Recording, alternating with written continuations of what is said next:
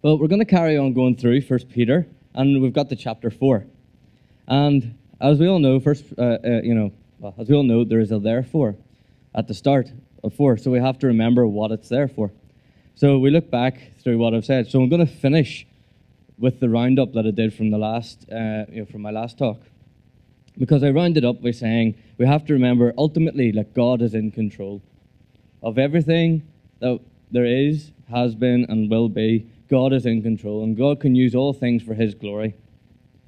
Jesus Himself has said He has the power and He has dominion over everything. Just before He got took up to heaven again, He says, "All authority has been given to me." So that's the joy of the Great Commission that He's given us.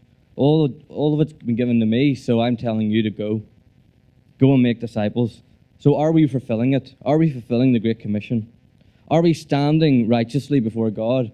In other words, are we in right standing before God? So as God looks at our lives, can He say, can He point anything out that He wouldn't agree with? Can He point anything out to say, that's not from me, that's not what I've given you, that's not the burdens, that's not the cross that I've given you to bear? That's what we have to remember. And then we have to remember as well is our battle is not against flesh and blood. It's not against any person. It's not against anybody in this world. It's not against a figure. It is against the real enemy, that is the devil and the principalities and powers that he's put in place and is using other people to do his bidding, to do his work. So we're never against any evil person, but we're against the evil that is driving that person, because we want all people to come to the saving knowledge of God and the hope that He has given us. And Jesus has triumphed over every evil because of what He did. Because of what He did on the cross, He's triumphed over everything. And He has shown us how to do it. He's shown us how to live life every single day, empowered to be Him, to be His hands and feet, to be Him really to everybody that we come in touch with. So now we have to go and do what He did. We've got to go in the authority He's given us, because He says, all authority has been given to me, so you go and make disciples. And it starts with, therefore, since Christ suffered in His body, arm yourselves also with the same attitude. So this is 1 Peter chapter 4, verse 1. So we've got to arm ourselves with the same attitude of Christ. So the obvious question is, what is the attitude of Christ? If we're to have the mind of Christ, if we're to have the same attitude of Christ, what sort of attitude did He have? What mind did He have? And in Philippians 2, verse 5 to 11, it says, in your relationships with one another, have the same mindset of Christ Jesus, who, being in the very nature God, did not consider equality with God something to be used to His own advantage. Rather, He made Himself nothing, taking the very nature of a servant, being made in human likeness. Being found in appearance as a man, He humbled Himself by becoming obedient to death, even death on a cross. Therefore God exalted Him to the highest place and gave Him the name that is above every name, that at the name of Jesus every knee should bow, in heaven and on earth and under the earth, and every tongue acknowledge that Jesus Christ is Lord, to the glory of God the Father. So what they're saying is, Jesus came. He had the right to come as a king, to live as a king, and to die as a king, and to die spotless. But what did Jesus do? Jesus chose to come and be born into a stable with nothing. Then He run off in exile. He basically had to be a refugee. He run off as a refugee, was hiding for his life in around Egypt, and then eventually came back to one of the slums of the day in Nazareth, because they used to say, can anything good come out of Nazareth? Because it used to be that bad a place. So he came, he was a carpenter's son. He wasn't the king's son. But the thing is, he knew his position. He knew who God had made him to be. So he was happy to be that, because he came to serve. He didn't come to lord over us. Because, in all honesty, if you could save the whole world, would you not think you're pretty good? I know I would. But the thing is, Jesus didn't come to lord it over us. He didn't come to say, you know what, you're wrong, and I've come to make you right. He came and He served, and He just knuckled under, and He'd done what needed to be done to reach the lowest, to reach the hopeless, to reach the broken, to reach those that have no hope, because he wants to be the hope of the world.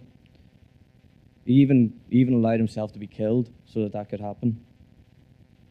Because it says, it goes on to say in the verse, because whoever suffers in the body is done with sin. Jesus didn't have time for sin. If we look at what Jesus had to go through, he didn't care. He didn't care about the binds that sin had on people, because he loved those who he wasn't. He spoke to everybody, no matter who there was, no matter who their station was. And he was betrayed by one of his closest, because Judas came up to him and gave him a kiss, betraying him so that he could be taken away to the cross. He was taken captive, by people that had no right to take him, because he hadn't done anything to justify being taken captive. He was deserted by all of his friends. Everybody that said that just beforehand, one of them said, "You know what? I'll die for you, Jesus." They run away. Everybody ran away. Everybody abandoned him. He was falsely accused by those in the crowd. People were making up stuff. So the chief priests were there, giving false testimony against Jesus, so that they might try and get him put to death. But they couldn't find anyone with a true witness, because they could see it was all false, but they couldn't do anything about it either. He was spat upon and beat up. And this is all just happening basically in the last night of Jesus' life, let alone the rest of his ministry. They slapped him.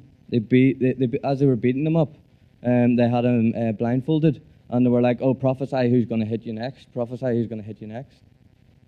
As they beat him up. He was falsely accused by those in authority. So whenever, and he just didn't answer, because there was no reasoning, there was no point. But he just like a lamb before his shears was dumb. He just didn't say a word. He was rejected. He was rejected by everyone. So they offered to the crowd, "You can release this man Jesus, who's done no wrong to anyone, or you can have this murderer." And the crowd all rejected him and said, "No, give us the murderer." He was scourged. He was mocked. They were all kneeling before him, saying, "Oh, hail, King of the Jews," mocking him, just basically trying to disrespect his position. He was derided. So people walked by just going, "Oh, I can't believe that person." And then not only that, he died in the end, just so that we can have that. That's what Jesus did for us. So what can we do for him? How are we meant to stand for him? Like, why do we let sin bind us whenever Jesus went through all that because he didn't have sin? Just so he could stay in right standing with God. He didn't. He could have called angels to just come and wipe out the whole of humanity, but he didn't. And then it goes on to say, as a result, they do not live the rest of their earthly lives for evil human desires, but rather for the will of God. Because the thing is, we all have a choice. Do we live for ourselves, or do we live for what God wants? And that's the challenge that we face on a minutely basis in our lives. In light of all that Jesus has done for us, why do we worry about just getting a few earthly pleasures, or getting a few feel-good factors, or a few highs? Why do we want some meaningless joy? So, for instance, the rugby was today. I was gutted after the rugby, but am I going to let that ruin the rest of my life? No. I'm sorry. It's only a game at the end of the day. Sorry, Rob. I know you want to gloat, but it's only a game. It is. So I'm not going to let it ruin who I am and ruin what I want to become because of just a few pleasures. But the thing is, I want to see God's plans and purposes come to pass in this area. I don't know about you, but as we pray the Lord's Prayer, or as we pray, God, we want to see your kingdom come. Do we really mean it? Or are we going to get disheartened if it doesn't come? Are you going to allow your heart to break if it doesn't start to come soon? We pray it all the time. God, send your kingdom. Let what you want to happen on earth happen. But are we fighting for it? Are we fighting to see God's kingdom come on earth? Do we care if God doesn't show up? That's a big question. So what if we come here one Sunday morning and God doesn't show up, or one Sunday night and God doesn't show up? Are we going to care, or are we just going to carry on? Because there's whenever the ark was took out of out of the temple. It was took away out of the temple. And the priests that were there carried on as if it was out of the temple. God's presence had already left because it went with the ark wherever the ark went. That was God's presence with his people, and it had been stole away. But the thing is, the priests carried on as if it was there. So the challenge comes, like, if we see God stopping moving in our meetings, are we going to get concerned? Because the joy is, over the past months, we've seen God moving in ways in our meetings that we've been like, oh, God showed up, it's brilliant, and we're coming expectant. But if if we feel God's presence lifting away from our meetings, are we going to call God back into our meetings? Are we going to work out why has God stopped showing up, and what can we do to bring that back? We have to. Because it says, for you spent enough time in the past doing what pagans chose to do, living in debauchery, lust, drunkenness, orgies, carousing, and detestable idolatry. So if we think back, on how much time and effort we've wasted in things that are meaningless, things that aren't in the will of God, things that aren't God's plan for our lives, we can have a long list.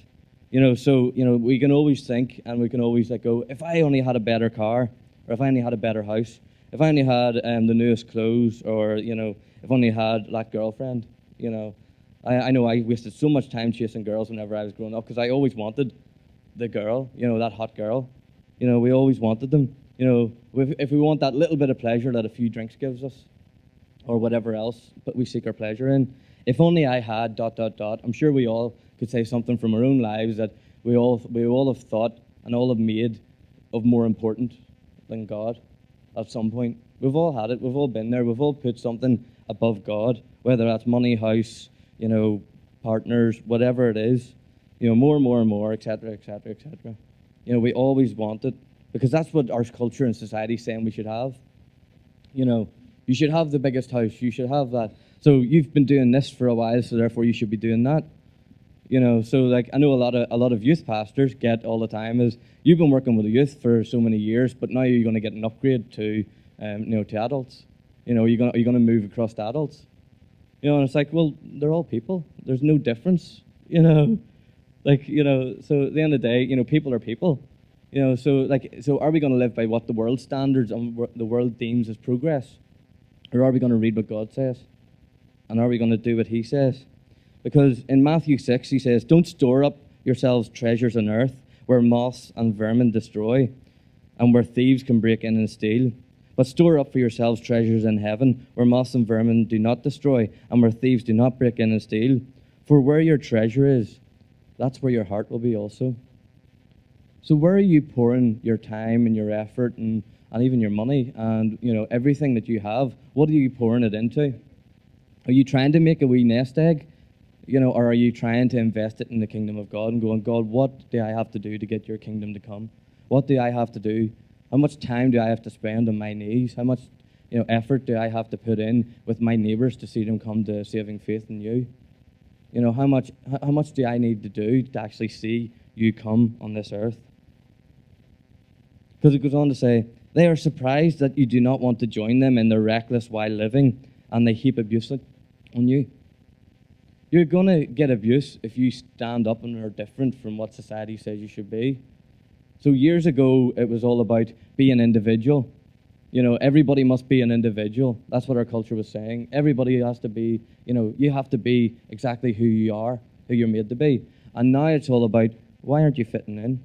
Why aren't you in? Why aren't you fitting in? Why are you being different? Why are you standing out? So wherever we are in that extreme, whenever we look at the Bible and then gauge our lives from what the Bible says, are we actually standing out for God? Compared to earth standards to God's standards, or are we basically just trying to blend in and not cause a ruckus? So whenever people look at us, they're gonna see something different. They're gonna see people that are satisfied, without getting that brand new car every 3 years on your debt covered deals. Are we going to be satisfied with whatever it is? And then why do we have a peace whenever there seems to be a storm raging all around us? So no matter what we go through in life, are we going to have a peace? Are we going to have the peace knowing God's got me.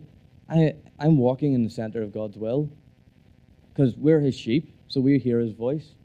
So therefore, we can walk in the center of God's will because as we listen to God's voice, each and every single one of us, we can then walk in the center of his will for our lives. So we can walk in the peace and the knowledge that God's guiding our footsteps.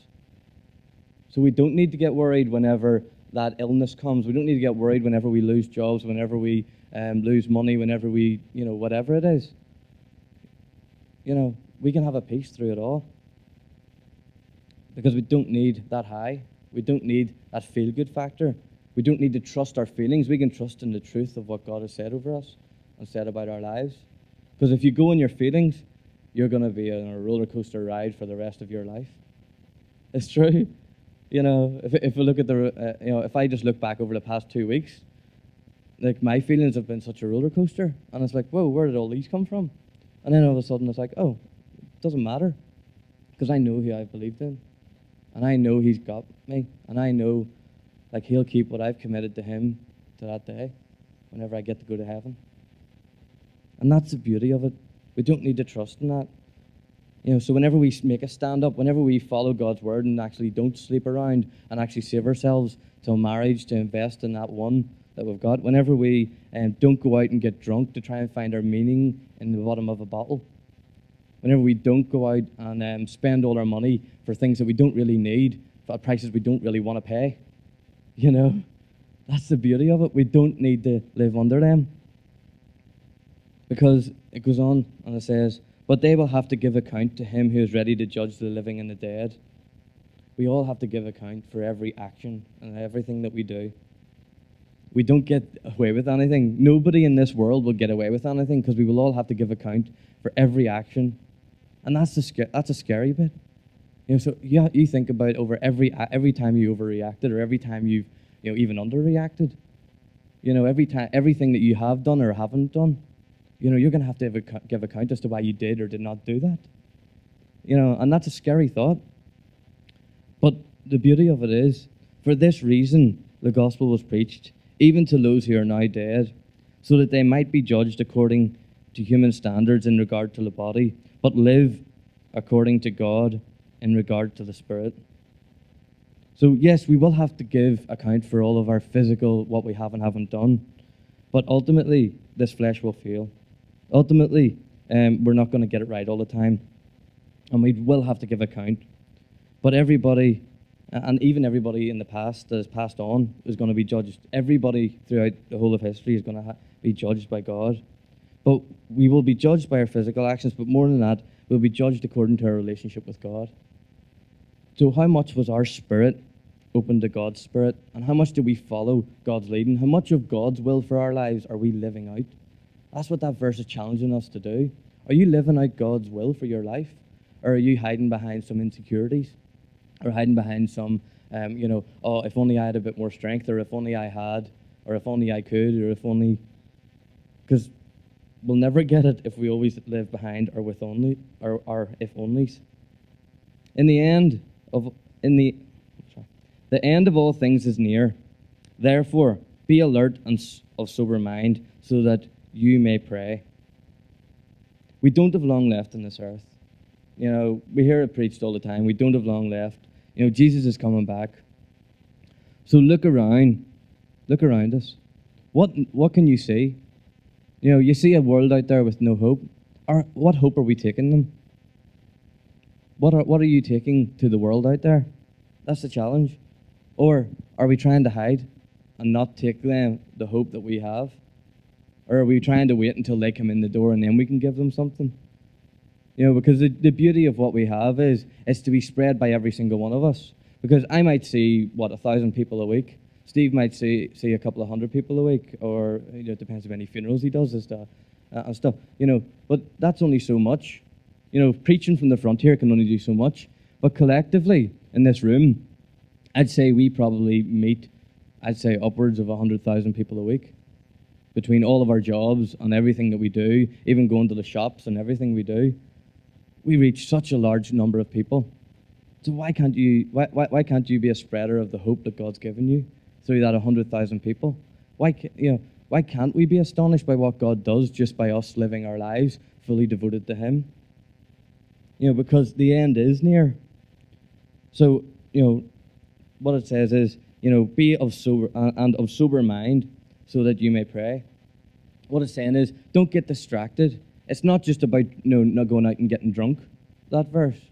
What it's saying is, look, keep your mind on the ground. Keep your mind in the moment, in every single moment. Don't be trying to forget your troubles, and don't be trying to run away from what you think you have to run away from, but stand firm in God. And then you'll see, with a sober mind, with a mind that's firmly grounded in the truth of God, you'll see what God wants to show you, and you'll be a response to that. Because as you pray, God will make you the answer to your prayers. Believe it or believe it not, you are the answer to most of your prayers. That's the beauty of our prayers. So we need to get on our knees, and we need to push into God so that we can be the answer to them. And above all, love each other deeply, because love covers a multitude of sins. And the beauty of this verse is, we're all going to get it wrong at times. I'm going to hurt people at times. But the thing is, if I truly love someone, and if they truly, love me, then they'll forgive me for my mishaps. If we truly love each other, we'll forgive each other when we don't get it right. And we won't hold people ransom when they don't get it right. We won't say, oh, this is a disgrace, I can't believe that happened. What we can do is we can pull alongside them in love and go, oh, I can't believe that happened. Okay, what do we need to learn, and how do we move forward? And then, because that love, if you truly love someone, you want what's best for them. You don't want to see them destroyed. You want to, whenever they're pressed, they won't be crushed. They won't be overcome by mistakes. Because too many people live under the guilt of mistakes. We can't change the past. We can learn from the past and move on. And that's the beauty of it. So whether a mistake was accidental or on purpose, we need to love each other. We need to forgive each other. Obviously with repentance for wrongdoing. And then we go on to offer hospitality to one another without grumbling. Because if you've got something and you can look after someone, why would you not? Why would you not care for someone? So, if you've got something, give it away. If somebody needs that something you've got, give it to them. That's the beauty of it. The Acts 2, it talked about the believers having everything in common and just, everybody give to everybody as they had need. So if somebody needs to borrow this iPad at some times to do something, that's fine. I'm all right with that. It's only an iPad. That's the beauty. That's how we should view everything that we have. Because God's blessed us with it, so let's bless others. Or are we just going to let it be an inconvenience? Oh, I can't believe they want that. Will they ever see it again? It's a challenge. And then each of you should use whatever gift you have received to serve others as faithful stewards of God's grace in its various forms. So are you using the gifts that God has given you? So this is more looking at each and every single person now, not so much the physical stuff that we have, but each and every single person. Are you using the gifts that God's given you? Everybody in this room has gifts. And I bet you, if I went around and asked your friends what your gifts were, they could probably tell you better than you. Because most people don't realize the gifts that they do have. And that's the beauty of it. So if you don't know your gifts, ask your friends, what am I good at? Because you might be really good at making someone a cup of tea and just sitting down there and listening to them. And that's a big gift from God, because some people can't do that. Some people are just, are brilliant at just really lifting the spirit when they walk into their room, so they're just full of life, and they carry the life of God in them. So like if there's a oppressive spirit in a room, whenever they walk in, it lights up. What gifts do you have that basically transforms the atmospheres that you're in? And then whenever you apply them gifts, are we looking to apply them not just here, not just in different things, but everywhere we go? I love the reading club. And I didn't tell Judith I was going to do this, but I love seeing Judith in the reading club. Because Judith comes alive whenever she's sitting with someone, and she's just going through, reading a book through with someone, and then you can just see her, really investing in that kid, just helping them read, helping to teach them how to read. That transforms things. That transforms people. Sorry, Judith, for picking you out without telling you, but yeah, but it's, We need to honor people with the gifts as they apply them and use them. It's beautiful. So are you applying the gifts God's given you? It's a challenge we all need to constantly ask ourselves. What do I have, and what can I give, and where can I give it? You know, it doesn't have to be a big thing. You know, it can be something as small and simple as that. And then if anyone speaks, they should do so as one who speaks the very words of God. Like, it's always our heart whenever we get up here to share with you on Sunday mornings or nights or Thursdays at the Bible studies, or any time we get up to share. It's always our hearts that we would share the very words of God into each other's, into our lives. I'm sure every preacher that stood here would stand up and say that. But the joy is, this verse isn't about public preaching. This verse is actually about every single day life. Every single conversation you have, every single word you speak in and around work and play and everywhere you go, is it speaking the words of God into everybody's life around you? You know, are you speaking life, or are you just joining in with the crowd? Are you speaking what God wants into every single situation? So if somebody shares how they're struggling with something, are you building them up and encouraging them and just spurring them on to become the person they're meant to be? You know, no matter who they are, no matter where they are. That's the beauty of that verse. The beauty of that verse is basically we can all rise to it. And another good thing which God says is, if you don't know what to say, ask me and I'll tell you what to say. Because in Jeremiah 33, verse 3, he says, "Call unto me, and I will answer, and tell you great and unsearchable things you don't know." So if you're sitting listening to someone and they're sharing a heartbreak, and you don't know what to say in response, pray that verse. God, you said if I call to you, you'll answer and tell me great and unsearchable things I don't know. So God, give me an insight into this person's life, so then you can then prophesy. That's as simple as prophecy is. Just basically speaking God's words over someone. And that's to be part of our every single day conversation in life. It's not to be something extraordinary. It's just to be God speaking, and we're to be God's voice. That's the beauty of what God says. And if anyone serves, they should do so with the strength God provides, so that in all things God may be praised through Christ Jesus. To him be glory and power forever and ever. Amen. So if you're going to serve God, if you're going to speak God's word, we need to do it in his strength. We need to do it in the strength he gives us, because the thing is, if we try to do it in our own strength, I'm sure we've all been there. If you try to do something, you'll try. You'll do it for a short while, but then you'll fall flat in your face, and things will go wrong. But whenever we do it in God's power and God's strength, then we can just rest and relax into that. We don't need to get uptight. We don't need to get worried, especially whenever stuff comes against us, whenever stuff goes wrong. We don't need to get anxious, but we can just trust God and trust the strength that he gives us, so that God may be praised through Christ Jesus. That's the key of that verse. That unlocks everything, because it's all for God's glory. Everything we do is for God's glory. Even everything we don't do should be for God's glory. So if you're not going to do something, make sure it's for God's glory and not just because you don't want to do it. And that's the challenge. That's what God gives us. That's why whenever we serve as a church, whatever we do, wherever we are, we can be God's hands and feet. You can be the response to the world. So we don't need to speak from our own experience, or we don't need to speak for what we know. Yes, that helps us along the journey sometimes, but sometimes it can distract us. We need to speak from what God says, and we need to speak God's life and God's word over people. We don't need to serve from our own strength, because we'll get drained, we'll get tired, we'll worry, we'll get anxious, and everything that we shouldn't be. We should serve from God's strength and then walk in his peace. So after doing everything to stand, we can then stand.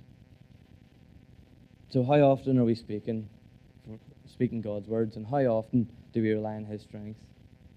Because strength will rise as we wait upon the Lord. And that's the beauty of where I want to leave it. Because whenever we wait on God, whatever our worries, whatever our fears, whatever it is that holds us back, it all fades away to nothing. Because whenever we look at what Jesus had to go through, we go back to the start. What did Jesus have to go through? Jesus went through everything so that we can be reunited with a God that loves us. And in light of that, we can serve the world. Amen.